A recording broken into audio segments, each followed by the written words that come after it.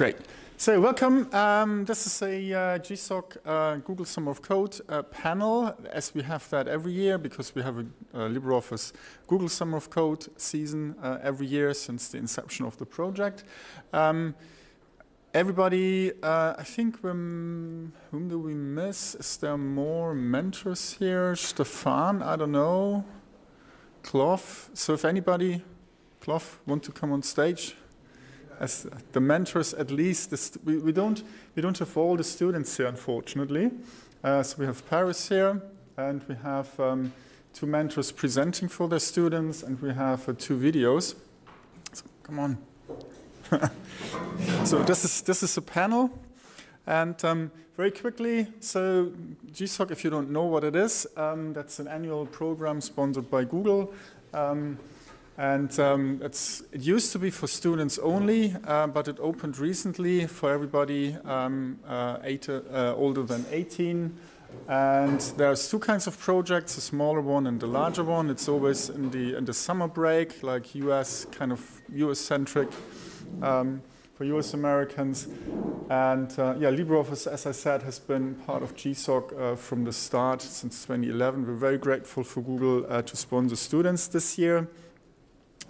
We had 5 projects, so 5 students and a bunch of mentors. Thanks to all the mentors and the org admins, and of course thanks to Google for providing the stipends. But first and foremost, of course, thanks to the students for doing great work, and thanks to the mentors who put in substantial amounts of time they're mentoring. Okay, and then without further ado, let's start with the student presentations. And the first one is Paris with the adding APNG support. Hello. Hello.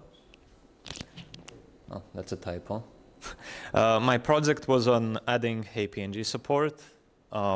So what is an APNG? It is an animated PNG. It is an unofficial extension that was added to PNG around 2008 by the Mozilla Foundation. Initially, it didn't have that good support, so it wasn't really ever added to LibreOffice. But eventually, it started getting supported by all major browsers that I could test and a lot of image editing software. It has some advantages over GIF. So one is partial transparency. GIF supports transparency. You can make the background transparent, but you can't have partial transparency. So PNG supports that. And then you also have direct coloring. GIF works with palettes. You can have 256 colors per frame, but PNG doesn't care. And generally smaller file sizes from testing. This format is backwards compatible with PNG also, which means that in the past, APNGs would appear as the first PNG frame. So how does it work? It introduces 3 new ancillary chunks. In the PNG format, unsupported ancillary chunks are ignored. So that's also another reason why it was backwards compatible. So the first one would be the ACTL, which just describes how many frames there are and how many times the animation should be replayed. The FCTL, which describes the frame that is upcoming, like the sequence number, width, height, offsets, etc. And then the FDAT, which is like the IDAT chunk, it contains the pixels of the frame, and it's also preceded by a sequence number to match it up with FCTL. So the work done for this project was import support. We used the graphic class and the animation class that we have in LibreOffice that is used by GIFs already, and export support. So because it's imported into a GIF, it also means that there is support to round trip from GIF to APNG and back. And also rendering. However, there were some bugs. The first big one that still needs to be fixed is partial transparency was broken after the big switch from transparency to alpha. There was some work in fixing that, but there's still stuff to do. I think it was fixed in Skia, but not in hardware rendering. Then presentation mode seems to ignore blending modes. There are some blending modes in the APNG format, which allow to either blend with the previous frame or not. It didn't seem to work in presentation, need to look into that.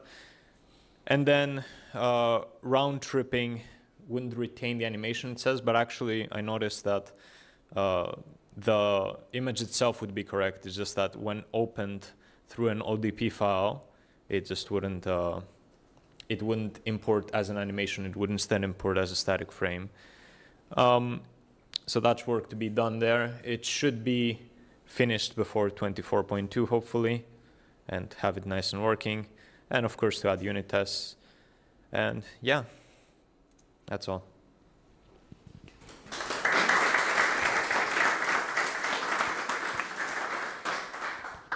Yeah, thanks very much, Paris, and thanks also to QuickAE for mentoring.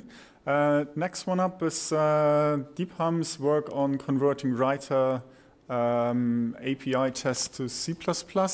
I don't know, I think QuickAE is not here, so let me pretend I know something about it and read the slides. So the reason, so this is an ongoing process since quite a number of years, and why is it necessary, or why is it actually desirable to convert? That the Java-based test is rather quite complex, both in writing and also in debugging and fixing. So if you break a test, and figuring out why you broke it is quite a level more complex than if you could just attach your debugger, because it's a C++ test, because of course the core is also C++, and then you have the bridging in between, and so you really don't have a backtrace, etc. So it's really quite easier for the project in total, and for the poor developer who broke a test than to fix that up. And it's also substantially faster to run, obviously, if you don't need bridging, if you don't need to pull up Java.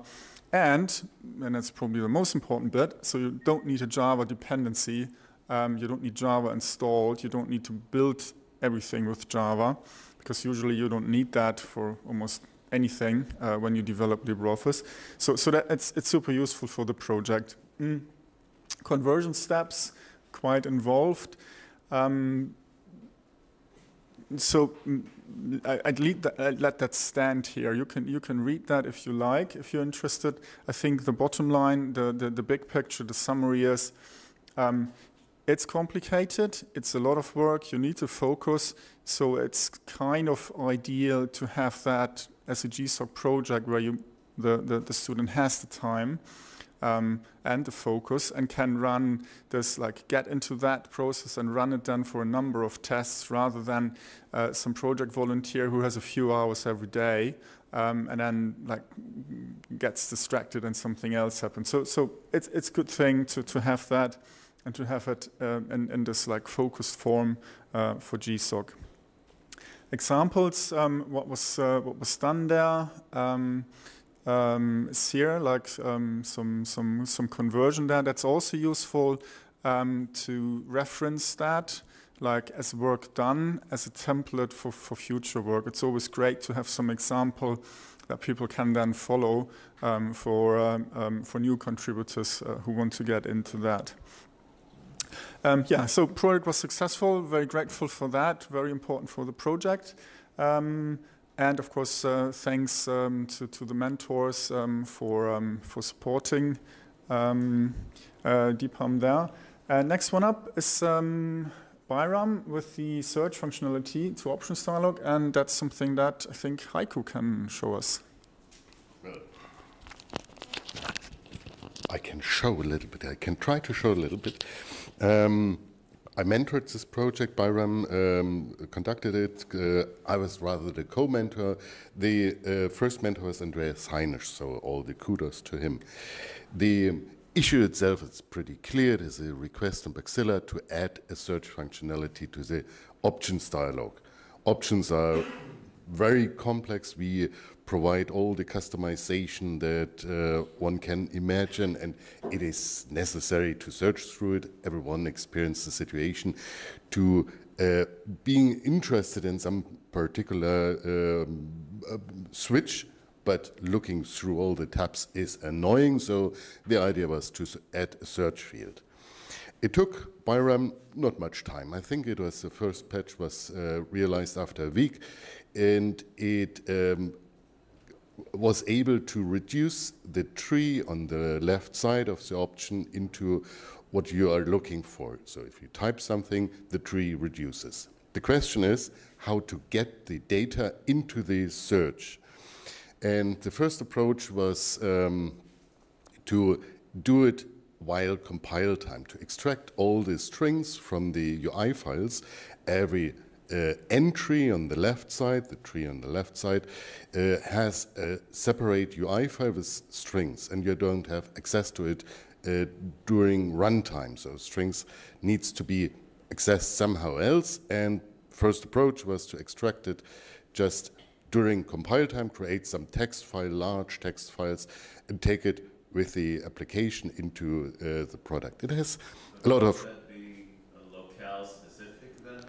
It has a lot of shortcomings. For example, it is not locale specific. It is depending on the language that you have, while compilation, obviously English. So second, and a little bit ahead, it is patch set 36, so a little bit later everything was changed, and the data is now created at the first start. It is parsed through all the individual tabs running in the thread, and it is blazingly fast, surprisingly fast.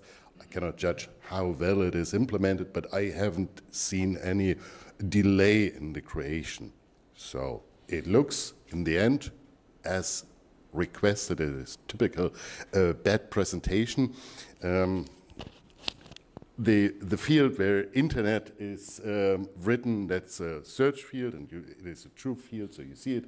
And I searched here in this example for internet, and the left side is reduced, and you get way more quicker to the result. Let's try a live example if we have time. Do we?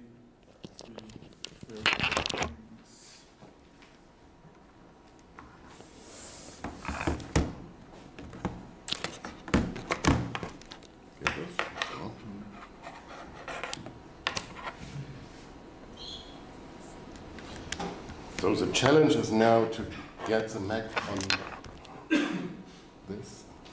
Not a big challenge, apparently. So this is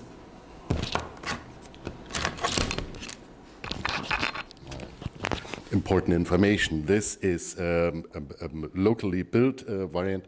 It is submitted to master, so it will be in the next release. What you do here is to type, enter, and you see it reduces everything, and you get all the entries here on the left side with internet. Internet is a bit boring.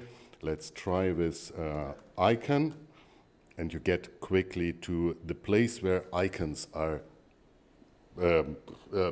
somehow on the UI. Another example that is more realistic, quite often you want to change units. So let's search for unit, and you get to a place, unit. Ah, great, inches. How about few? What is a unit here? Part of the implementation was to not only use the strings that you see in the UI, but also the that's a missing part, but also the tooltips. If a control has a tooltip that contains information, you may be interested in this too. And here on this page, it is, you can see inch here as a unit. The horizontal ruler has some unit, and you probably want to change it too. If you want to set it to centimeters, you want to change all the inch to centimeters, so you search for unit, and you find the place where unit is addressed in the tooltip. Future enhancements to this is to also add the accessibility strings. It is not implemented, and to make it easier to find the exact place. Could be, for example, to draw a frame around the actual control that is induct here. Awesome.